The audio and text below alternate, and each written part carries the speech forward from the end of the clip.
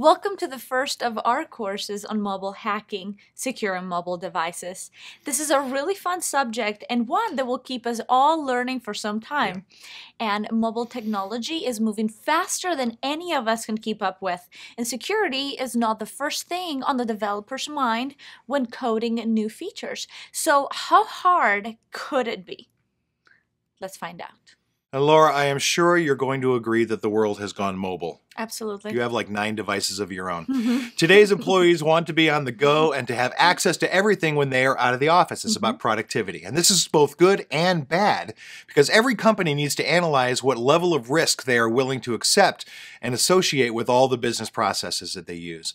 Now, the use of mobile devices is obviously no different. Correct. And it's interesting that more people in the world have cell phones than they have toilets.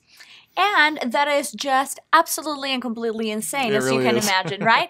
And in 2014, we surpassed another milestone. We now have more mobile devices in the world than we have, guess what? People. Yeah. Now, this is a product called Lookout. It'll work both Android and with the Apple iOS, whether it be on an iPhone or an iPad. And it provides quite a bit of features here, so let's just go ahead and open it. First thing I want you to notice is it asks, is everything okay? Right now it's going through and it's doing a deep scan of all the apps that are installed on here for any threats that might be elevated. It's telling you that Lookout is successfully activated. Now there are quite a few different components tied to this.